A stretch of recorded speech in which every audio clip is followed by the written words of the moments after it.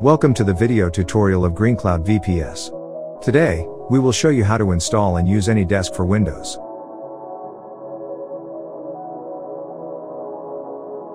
First, open the AnyDesk's website. The website should automatically detect that you're using Windows. If not, click the Windows icon first. When you are ready, click the download button. Locate the file you've just downloaded. When you double-click on that file, the program will run automatically. AnyDesk can run without being installed, but it's best to install it so that you can easily find it in your Start menu. On the AnyDesk window, go to the main menu. Click Settings. Then select Permission. Select Full Access and set an access password for AnyDesk.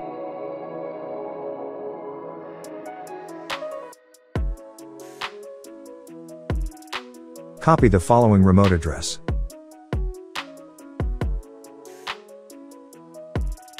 Now, open your computer to remote the VPS or computer that you just installed AnyDesk on. Ensure the AnyDesk has also been installed on your computer. Launch AnyDesk on your computer. Enter the remote address you just copied to the following field.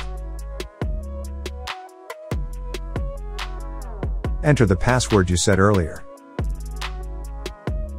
Now, you have successfully connected. You can also use the AnyDesk toolbar tools to perform specific actions, such as transferring files, restarting the remote computer, or switching to full screen mode.